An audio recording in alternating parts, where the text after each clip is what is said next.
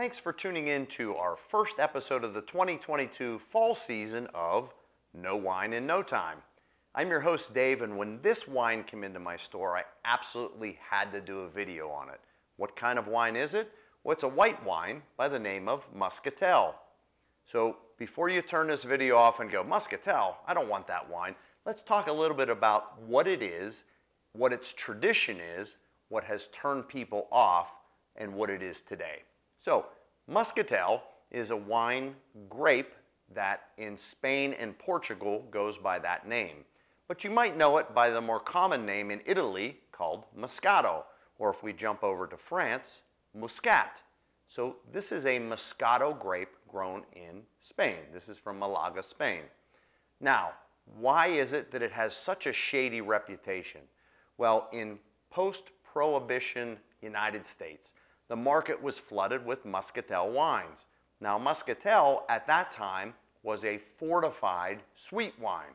So what exactly is a fortified sweet wine? Think of something like a port.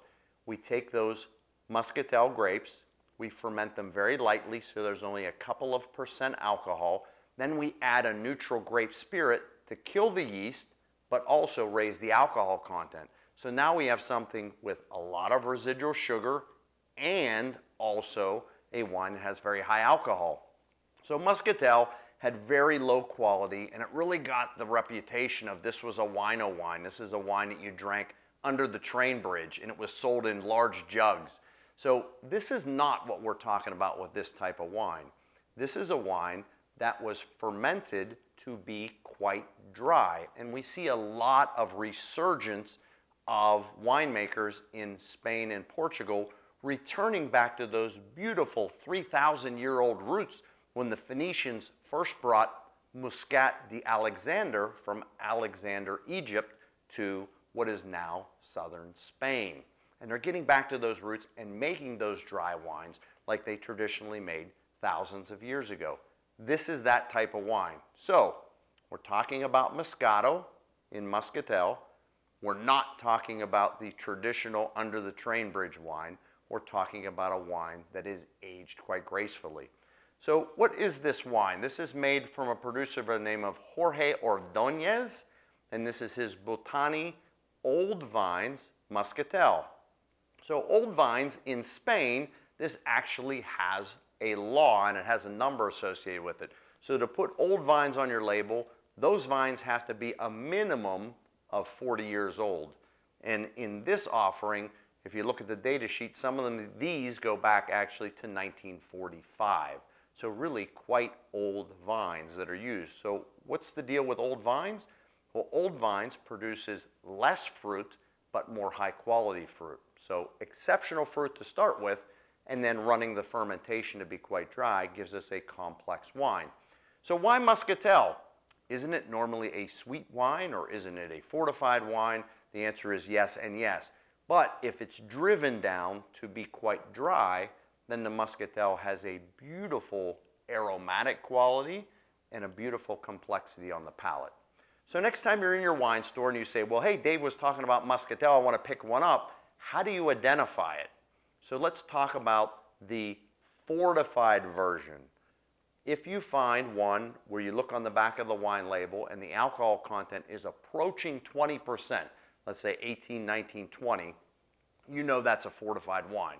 Reason being, in a natural fermentation process, no wine could ever have more than 17% alcohol because all yeast dies when alcohol hits 17%. So the only way they can push it past that is to add a neutral grape spirit or brandy. Also, one thing we don't want it to be is if our alcohol content on the back of the label is very, very low. Let's say 5, 6, or 7%. Now we know this is a naturally fermented sweet wine. So we're looking for the spot that's somewhere in the middle. If we look at the back of the label, it's 13, 14, 15%.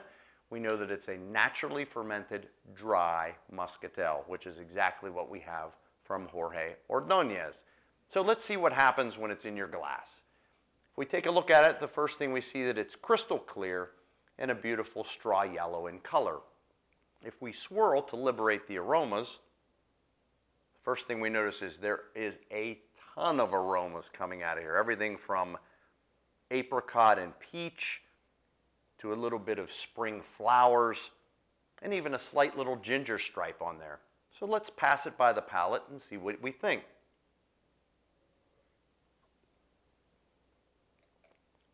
This Moscatel from Jorge Ordonez takes your palate on really quite a ride. When it enters the front side of the palate, we're greeted with beautiful stone fruits.